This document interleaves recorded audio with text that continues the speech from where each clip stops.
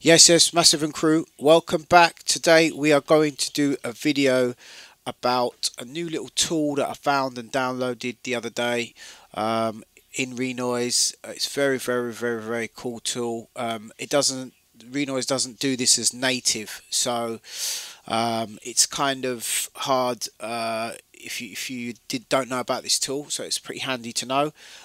Basically, in most DAWs you can do this as sort of standard. Cubase can do it standard, so can Logic. I wish that you can have this implemented, but anyway, either way it still works lovely. And this is about moving the faders all together as a group. Now I just thought I'd do a quick little tutorial on how you do that. Here we've got like a little arrangement that I've got set up that basically I've sort of in the middle of working on. Now as you can see,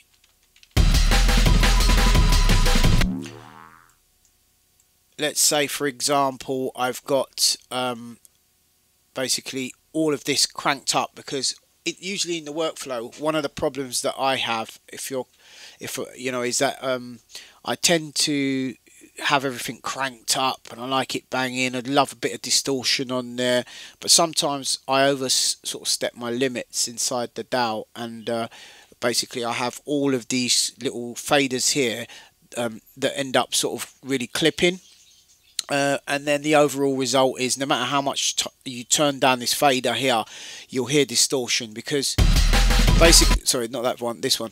So you don't, what you want to find is when you're doing your output, when you're outputting your mix, you don't want it up here, because it's going to give you grunge, and it's going to, when you go to, say for example, the mastering stage, where you bring up the levels and you do compression and multi-band and all this stuff as well to make your song sound louder, the louder that you put it, it's going to sort of cause it to be a little bit grungy sounding, and you know, you won't really get a good sound at all.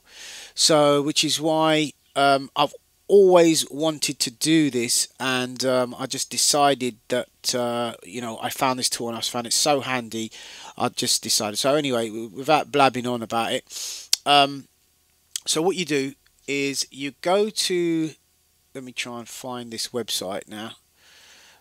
Yes, so you go to this website here. I found a link on the Renoise forum thanks to Brisket, who was it, Brisket or DJ Jerok, and I basically followed it and I found this plugin here that's called Multi Volumes. Brilliant little plugin. You just download it, and then all you do to install Renoise tool, which is super cool. I do urge everyone to check out the Renoise tool sections. There's some really cool doofers and all kinds of stuff that people make and upload to the Renoise tool shop, I believe it is. It's not even a shop, I think most of it is for free, and you can grab all your tools. Anyway, well, I'll come back to that in a minute. So you double click on this, and basically all it does is it will just load the tool straight into Renoise, just like that. I mean, it's cancelling out a few of them because I'm using the latest version of Renoise. It's just cancelling out some of the plugins that won't work with this version. But yeah, and then you just go to tools, and then you'll see multi volumes. Click on multi volumes, and then you just do it. If you click here, you'll see that down here it's disabled. If you click here, it's enabled. It also does pre-faders. I'm not sure what pre-faders are all about, but maybe someone could comment in the video down below and let me know what pre-faders are. I guess it's before the faders that you hear, what goes on before the output. Yeah, okay, something like that, whatever. Yeah, so what was I saying now? I was going back to yeah, so the Renoise tools. So basically, if you want to check out some more tools, you would go to your Renoise tool browser here, and then it would take you to renoise.com/tools. I'll put that link in the description as well for you guys. And as you can see, look, there's tons of stuff on here to check out. You go to tools. Tools, where is it? Browse the tool catalog. There we go. Right, and look at that. All these things can you know, manipulate your projects in some way or the other. Check it out. and just you know, see what works for you. So anyway, back to this other issue. So we press play, and as you can hear, that's just grunged out. So I want to bring down the volumes, but I don't want to have to do it one by one, because I might just lose my balance, lose the mix. Because down here the faders sound okay, but even though it sounds okay, you'll find that if you've got all these cranked up, it'd be a nightmare, right? So okay, so basically you go to your pattern editor, click over here, I hit Control Alt A for all, select all, or you can go up here, I believe, select.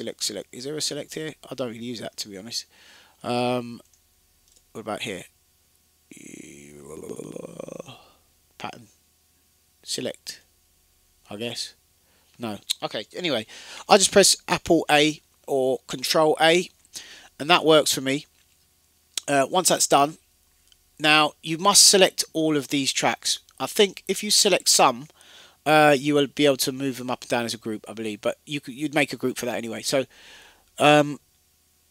basically, once you've done that, all of a sudden now you can then move everything up and down, and it all moves up and down proportionally. This is what I love about it. Look. So what you can do now is you can then turn down your parts like that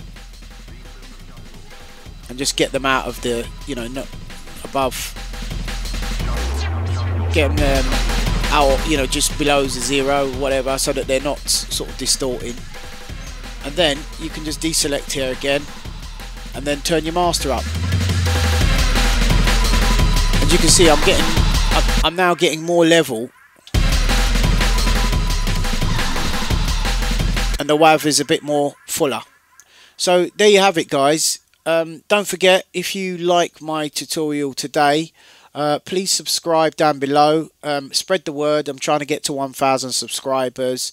Also check out www.sampleoids.co.uk for all samples. There's some downloads. I've also got a mailing list. If you join the mailing list today, you'll get 100 free samples. Also lots of special offers coming your way. Take care. God bless. Peace.